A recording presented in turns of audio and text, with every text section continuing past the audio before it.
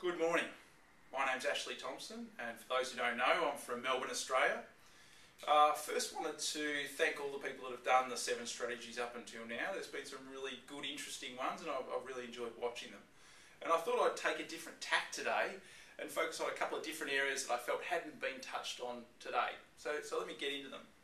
First one I've got is starting early, getting out of bed, getting into work, getting things happening in the day, starting with intent. I find that's one of the best things for me is getting out of the gates fast, and I find that then means that the day flows a lot better, I get a lot more done, and I'm a lot more efficient with my day. Second one here, top performer habits. What's the difference between a good coach and a great coach? So diet, what's your diet like on a daily basis? What are you putting into your body? How much sugar, how much carbohydrates are you adding versus the really good stuff? Secondly, exercise. How much exercise are you doing? How good is that exercise? Are you getting the blood flowing through your body? Are you getting it pumping through? Because if you get the blood flowing, you think smarter, you think faster, you get more done in your day, you're a lot more effective. Drugs. So, I'm talking about caffeine, I'm talking about alcohol. Are you having alcohol the night before your coaching? Because if you are, your coaching is not going to be as good. How much caffeine are you relying on throughout the day to get you through the day? Generally, if you have these two right, this becomes less of an issue, less of a vice. Self-reflection. We talk about IVVM, but what does it mean to you? How do you do it? How do you process a bad coaching session? How do you lock in a good coaching session? Do you do it internally? Do you do it externally with somebody else?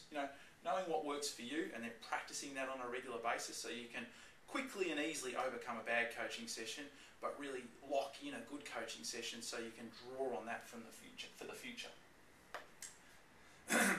Accepting responsibility for lost clients. So how do you deal with it when you lose a client? For me, if I lose a client, it's my fault. I'm not a good enough coach. How do you deal with that? What responsibility do you accept? If the client left, were they uncoachable? Was their business rubbish?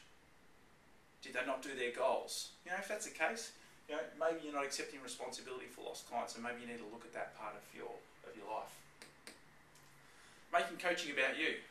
So, how much do you know about your clients, and how much do they know about you? Because if they know a lot more about you, you're making the coaching about you. It's all very well and you catch yourself telling these stories from time to time, and they're interesting stories, but really they're adding to the coaching, because what does the client want? They want you to come along, they want you to listen to them, they want you to ask them questions, they want you to propose some good business strategies, and that's it. They don't need to hear all the stories, because if they are, the ego's taken over. Selling the big picture. So we do the alignment, and the alignment's a great tool to get clarity with the client. We discuss the big picture, but how much insight, how much detail do you have around your clients and what their big picture is? How much detail do you have around that?